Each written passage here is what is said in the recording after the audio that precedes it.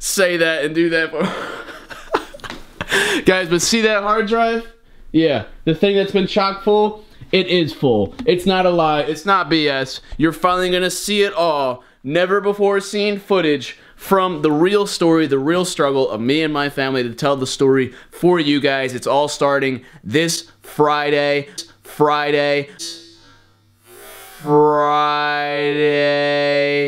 I'm thinking around 6 p.m. Eastern. We're gonna start off with Psycho Dad Destroys Xbox with some commentary, some little, I don't want to spoil anything, but some good stuff. And guys, pretty much how the schedule is gonna be is we're gonna be getting behind the scenes generally every day, and on certain occasion, I'll update you guys with what's going on in my real life and what any updates we have. But it could take us a couple months through.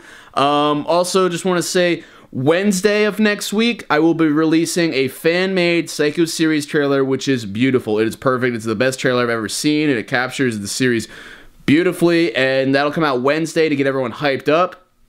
And then Thursday, we're going to announce the Psycho series auction with all the different props from the series. I just did all the listings. There's around 43 items, and there's also a way where everybody can get something. Everybody can get some props, which are the actual things that we destroyed throughout the series and some other cool stuff. I can't get more excited for this. And then Friday, it's BTS.